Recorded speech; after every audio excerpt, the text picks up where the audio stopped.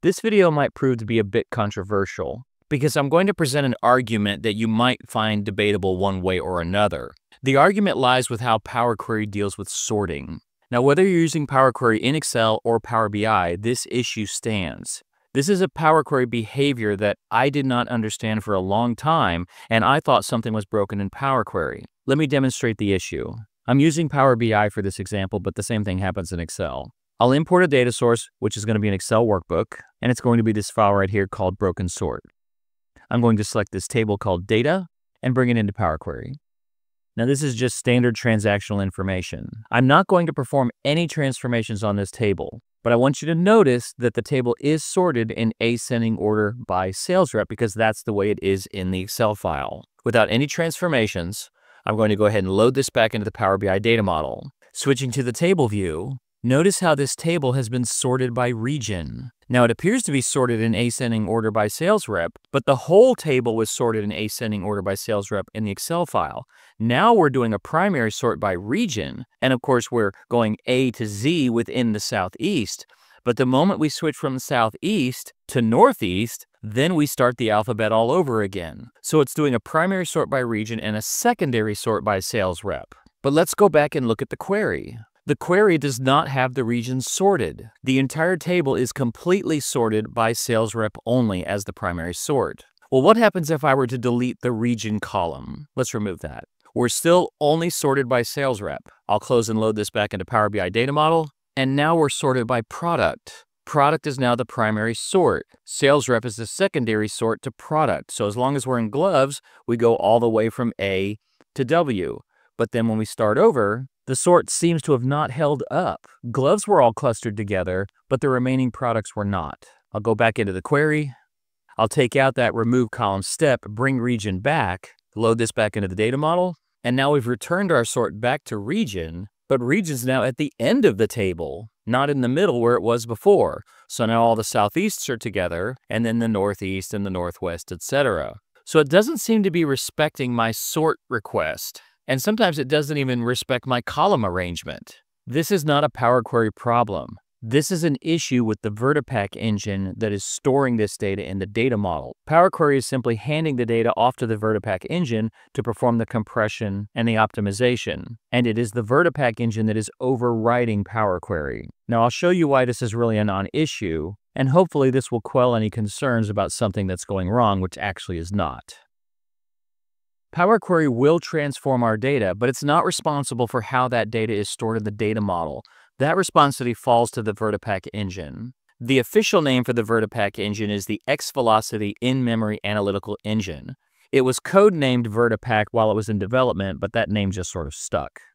The VertiPaq engine will run in SQL Server Analysis Services Tabular. It also runs in Power BI Service, both at the server level and the desktop level. And it runs in Power Pivot in Excel. The VertiPaq engine is responsible for making the data model as efficient as it can possibly be, both in terms of storage and performance. To understand this, we need to understand VertiPaq compression. When a table is loaded into a data model, each column is stored as a separate data structure. Now these structures are going to be compressed. Compression aims to reduce the memory footprint because the smaller the model, the better use of the hardware. Plus, the smaller the model, the faster everything runs because it takes less to scan. There are three main compression schemes. The first is called value encoding, the second is dictionary encoding, and finally there's run length encoding, or RLE. Now sometimes these encoding schemes can be combined, and this is known as dual encoding. I want to show you an example of each of these compression schemes, and then you'll better understand why that quote-unquote broken sort is occurring. We'll begin with an example of value encoding. Here I have a column of units sold, and I just have random numbers generated here between, say, low 200s, high 200s. There are a lot of duplicates within this unit sold column. To store these numbers in memory would require 8 bits per value, and here are the binary equivalents of those numbers. But a trick we can do is to determine the smallest and largest values of the set. If we subtract the smallest value from the largest value, the difference between those 2 points is only 14. So really everything that came before 235 is irrelevant. All of the units sold that are within that 14 range can actually be stored in half of the bits. So by subtracting 235 from each of the units sold, we end up with a whole new set of numbers. These are the encoded versions of those units sold. Each of these values only require 4 bits to be stored, because now we can just make a note that says, hey, if we want to look at one of these numbers, just add 235 to it and we'll restore the original number. But we don't need to store the initial 235 count of every unit sold, just anything that comes 235 and beyond. Now, value encoding only works with integers. It does not work with strings or floating point values. So if you need to work with text or floating point values, we need to come up with a different strategy. So now let's look at a strategy for encoding text. This is known as dictionary encoding. Here we have a list of countries, and many of these countries have repeated values. You can see the number of bits required to store the characters for each country. So each character has a byte. Each byte is 8 bits times the number of characters. So the largest country, Australia, requires 72 bits to store that text, 9 bytes. So what dictionary encoding does is it creates a table, a unique sorted list of each country, and it assigns an ID number to each of those countries. Now, instead of storing the actual countries, we only store the IDs associated with those countries. So now we get a country ID column. Since the largest value in this list is 4, I'll only need a maximum of 3 bits to store any of these values. Now, instead of storing 72 bits per country, I only have to store 3 bits per country. That middle table is going to serve as a lookup table. So if I want to know what country 4 is, I'll go to the ID country table, find the 4, and then return Mexico to my report. This strategy can be used with integers, strings, or floating point values. Now, the third major encoding scheme used by VertiPaq is known as run-length encoding. Run-length encoding capitalizes on the repetition or cardinality of a list. So here I have a list of colors, and this list is sorted. For the sake of demonstration, we'll assume there are 100 entries for red, 75 entries for green, and 150 entries for blue. Instead of storing each of those entries in memory, VertiPaq creates a table of each color, red, green, and blue. And what it does is it makes a note of where in the list that particular color starts. In this case, red starts on row 1, green on row 101, and blue on 176. And then it shows the number of entries of that color, 100 for red, 75 for green, 150 for blue. This way it understands that everything between 1 and 100 are reds without having to explicitly store it in memory. Everything between 101 and 175 are green, and everything from 176 to 326 will be blue. In reality, the start column is actually optional because the start can be calculated by summing up all of the previous counts and then adding 1. In this way, the lookup table can be even smaller.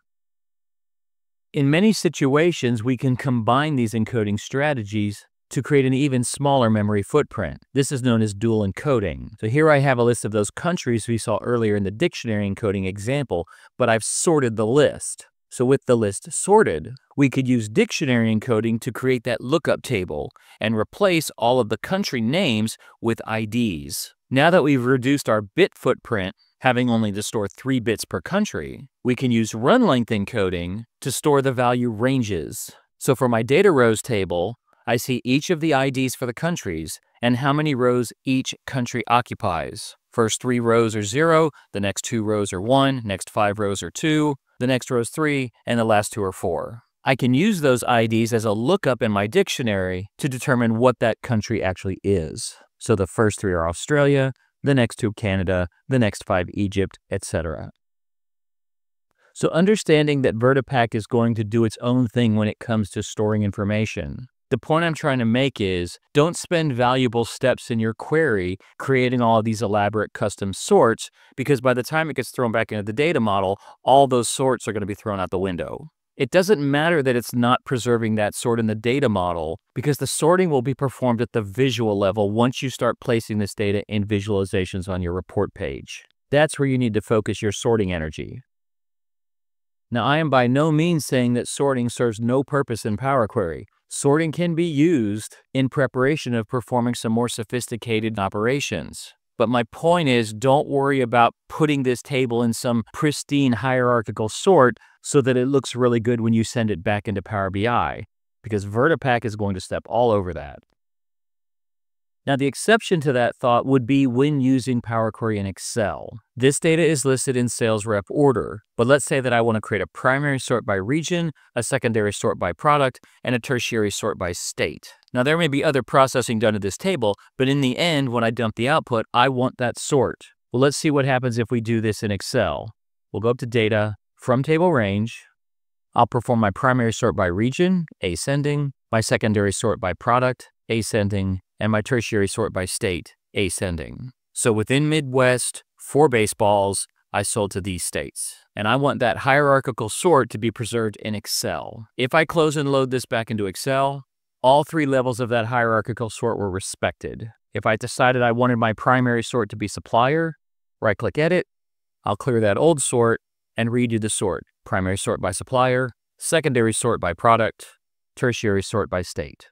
So now region is all scrambled. I'll load this back into Excel, and those sorts have been respected. The reason they're respected, because this is the final output, the final result for the user. We need to respect those sorts. But what does it look like in the back end if we had added it to the data model? Well, let's right-click on that query, go to Load To, and let's add it to the data model. Look what happened to the table. Its primary sort is now region, like it was before. Supplier is now the secondary sort, product is the tertiary sort, and state is the quaternary sort. Because VertiPaq stepped in and said, I think the first thing we should do to maximize our memory footprint is to store this by region, because then I can use all my encoding schemes. If we were to go up to Data and go into the data model, this takes us into Power Pivot. Notice that our primary sort is region. I'll close that. This is why I was so frustrated with Power Query and Excel, thinking that Power Query was screwing up the sort. Because when you add it to the data model, VertiPaq steps in and says, I'm going to redo all of this. If we had not loaded it into the data model, Power Query would have sent the results back to Excel, and Excel would have just respected the query's sorts. But once VertiPaq gets into the equation, all bets are off. So in order to get back to what I really wanted, I would have to go into Excel and then create my own custom sort, like sort by supplier, sort by product, and then sort by state. And now I've overwritten VertiPaq's decision. VertiPaq is still storing it in its order, but now Excel has redone that into what I want. If you right-click and refresh, my overwritten Excel sort is respected. And the reason for that is if we go up to Properties in the Data tab, there's an option here that says Preserve Column Sort Filter Layout. So in the background, VertiPaq is doing what it's doing, but I'm overriding that. If you were to uncheck this, hit OK, right-click Refresh, now we're back to what VertiPaq is doing. So if you're creating a sort in Excel from a query output, and every time you refresh, your sort seems to get quote-unquote screwed up, go up here to Properties and make sure that this Preserve Column Sort Filter Layout is checked. Then just go ahead and redo your sort, and it will stick for the rest of the life of the file. Much of the logic and strategy of value encoding, dictionary encoding, and run length encoding are proprietary to Microsoft, and it's unlikely that people like us will ever know what those strategies are. But these examples serve as just a high-level overview of what's happening. There's undoubtedly many more complicated things happening besides just these basic pieces of logic. So if you've ever wondered why your sorts are sometimes getting quote-unquote screwed up, now you understand why, and you also understand that in Power BI, it's irrelevant, and in Excel, it can be overridden. Thank you for watching, and remember, at BCTI, the learning never stops.